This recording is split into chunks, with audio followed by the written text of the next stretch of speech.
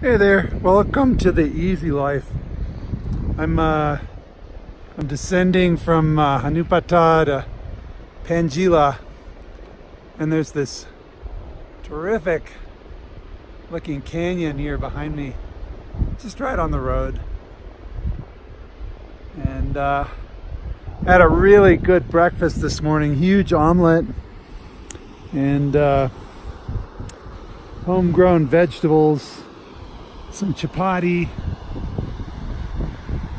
a couple thermoses of milk tea, and oh man, what a difference having proper food is. Dinner last night was dal, rice, vegetables, and 2 boiled eggs, and wow, I feel pretty great.